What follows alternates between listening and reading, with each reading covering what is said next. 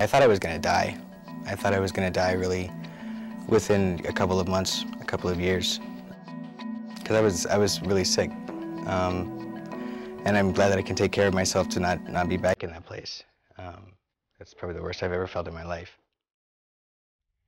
If I was infected through sex, it was because of lack of knowledge about STDs, HIV, and AIDS, and other infections that you could receive from unprotected sex.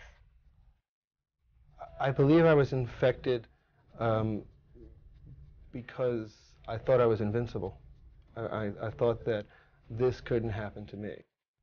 And I think a lot of that attitude is going on today, especially with teenagers, that it's just not going to happen to them.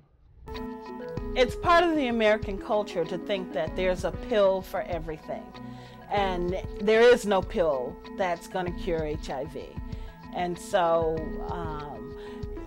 you know, you go out there and you engage in behaviors that put you at risk, and then you pay for it for the rest of your life.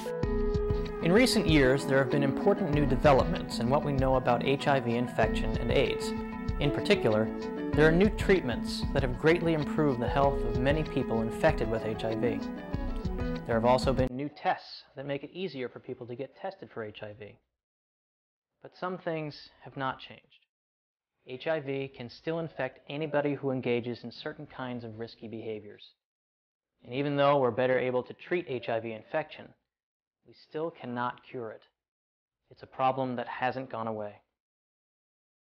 I'm Jim Mundy. In this program, we'll look at the most recent information we have about HIV infection and AIDS. We'll look at what we know has changed, and also those things that haven't changed.